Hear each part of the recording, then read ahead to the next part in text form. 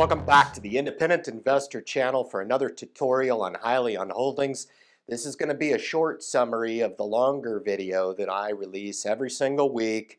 So for you guys that don't have the time, you're going to get the highlights of what I'm going to talk about in that video. But Hyliion Holdings just came off of their Q3 earnings, and where I thought it was fairly marginal and I was fairly neutral in my reaction to it, it spurred off a couple of events that I want to talk about with you guys on this short video, and that was a downgrade by Goldman Sachs to $2.25.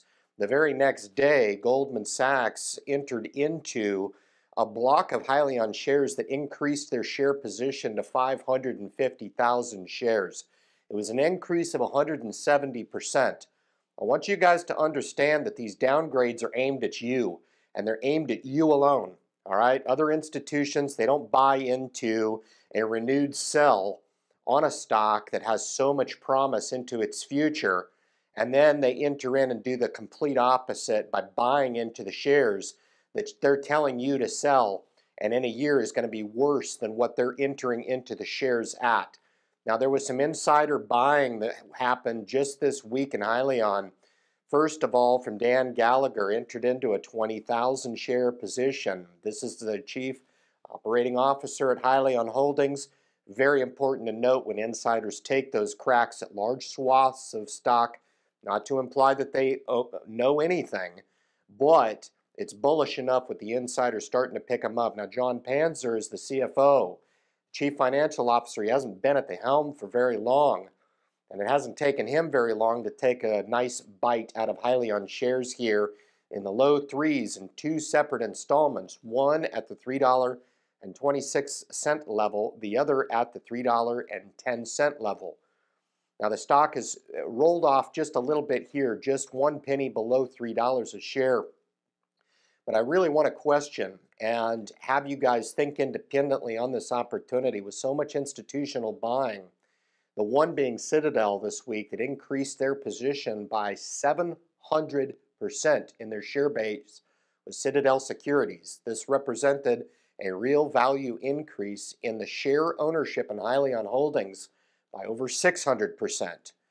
So you have big institutions that are buying up big shares of the company. You have insiders of the company buying shares in the company. And you have big institutions like Goldman Sachs, none of which garner a bigger reputation than Goldman, and actually recommending that you sell the stock. I think this recommendation was made on false pretenses, and I believe it was a direct attempt to pick up shares at a cheaper valuation, and it did not work. It backfired on them. The shares spurred up after the Q3 earnings. There was just way too much information come on the Q3 call to make us suggest that Q3 is going to be, 2023 is going to be a very interesting time for Hyliion, and the risk of betting that the shares remain recessed here at the $3 level is decaying on the vine. Short sellers are starting to close up shop, start to relax some of that downward pressure on the stock that has been a real victim of short selling over the last couple of years since coming to public markets. The delays have not helped Hyliion. The geopolitical tension has not helped Hyliion. The energy crunch globally has not helped Hyliion. And finally, the delays in executing along their timeline has not helped Hyliion. With that said, they've introduced their working ERXs to the fleets. They are engulfed in fleet trials right now. Hyliion has actually conducted some of those trials themselves, which have come back very favorably in understanding how the ERX is going to perform once it comes into mass commercialization and scale next year. Now, before that happens, CARB NHTSA EPA certification has to be met. It has been disclosed on previous press releases that Hyliion will collaborate with none other than Cummins in the industry. There is no bigger who's who in the industry than Cummins.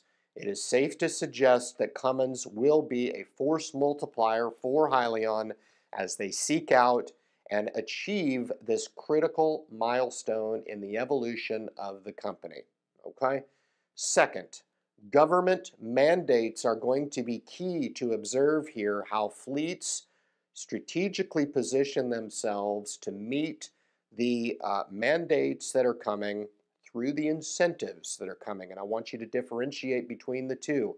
Incentives are going to come in form of tax credits, the $40,000 tax credit, as well as the $1 tax credit back to both producers and consumers of RNG, CNG, no matter what the mix is, they're going to get that dollar of credit for producing and on the consumption side. So really lucrative incentives there from the government, as well as the mandates that are going to place some oversight restrictions or criterion on the OEMs to produce a certain number of percentage of vehicles that are low carbon vehicles, those vehicles that need to be able to provide their fleets that they serve that low carbon criteria. Now, the mandates on the fleet side are reciprocal, which means that the fleets actually have to purchase a certain number of percentage by the drop dead date,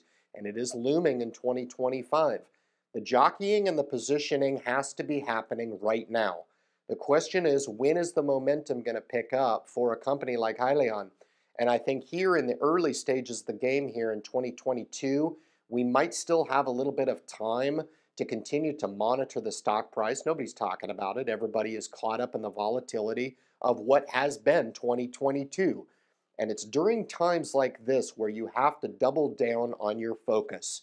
You have to double down on your focus because there are going to be opportunities that are made, I think none bigger than Hyliion Holdings here in this market, to be looked at when nobody else is looking at, except for those institutions that I talked about at the very top of this delivery. Institutions are buying and insiders are buying. Why can't you? Guys, I appreciate you tuning into this message. Make sure you catch my long video on Hyliion. It's a 60-minute tutorial on some of the subtopics that we talked about here, activity in 2022 and activity to be expected and to be earmarked in 2023. For catalysts regarding Hyliion Holdings, guys, leave your comments at the bottom. Leave your comments. Share the message with anybody out there that you know might be interested in the content. Hit the notification bell. And finally, if you enjoy content like this, make sure and subscribe to the channel.